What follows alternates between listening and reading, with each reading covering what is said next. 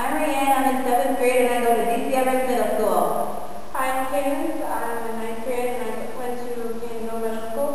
I'm Courtney. I'm in 6th grade and I go to John Muir Middle School.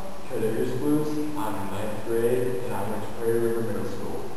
As future teachers, we are learning a lot about how to make a positive learning environment in future classrooms so that students feel safe, are able to learn well, and have fun.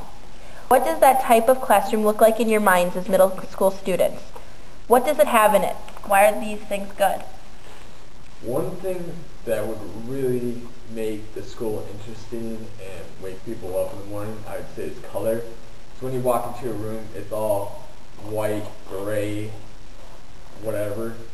Like the ceiling tiles, for example, you could like have the art students paint something on it for each individual one, or have one giant mural on those tiles. Probably the walls just do bright, vivid colors.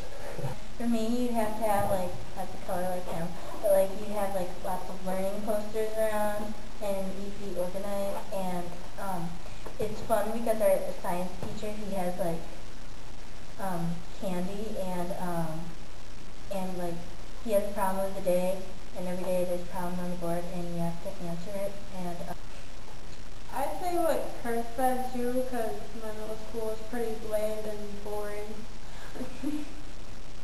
My first hour, our German teacher, she plays music when we come in, but it's in German, so we get like to learn new words and stuff in German songs, and have like inspirational posters up, because then it gives like kids like a feeling of happiness and stuff. Like fun songs too, like because our teacher, he plays like some songs that kids listen to like on YouTube and stuff, and it wakes us up and it makes us happy. And just make the room yourself too, because sometimes you have to get inside students' mind too, but you also want to make it yourself too, so that you be happy going to work every day. Yeah, own personality in the room, definitely. Even if the school board says no, you have to have those colors. Just have your own personality in the room. Just put paper up. or like